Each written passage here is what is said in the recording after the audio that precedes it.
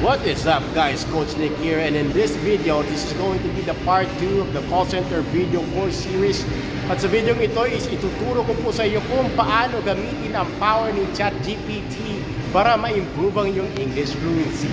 Alright, step 1 guys, go to google.com using the browser of your phone and type chat GPT.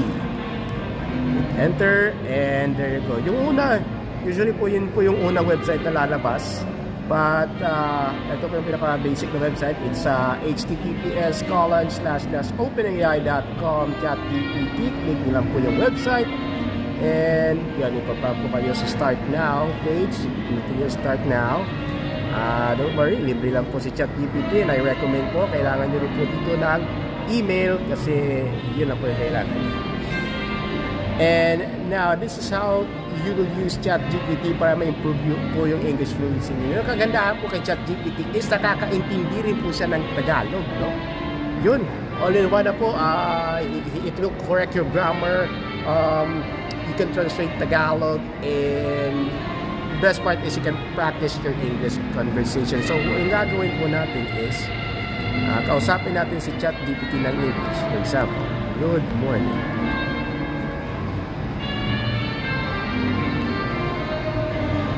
And we are waiting. Yeah, nag-reply siya na, good morning, how are you doing today? And reply, I'm fine. Thank you.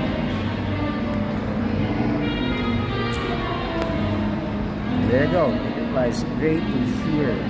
How can I assist you today? So there you go guys, you can play the question games. What is your favorite food?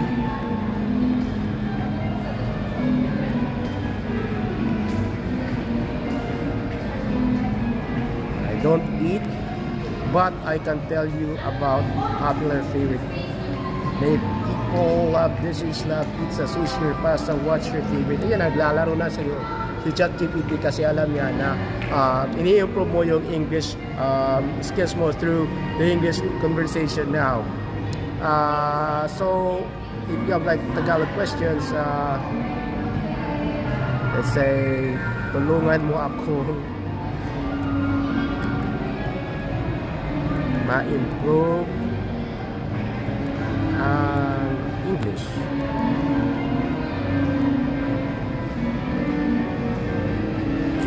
There you go. Oo, matutulungan kita. Ano bang aspeto ng English ang gusto mo pagtuunan? Grammar, there you go. You can help with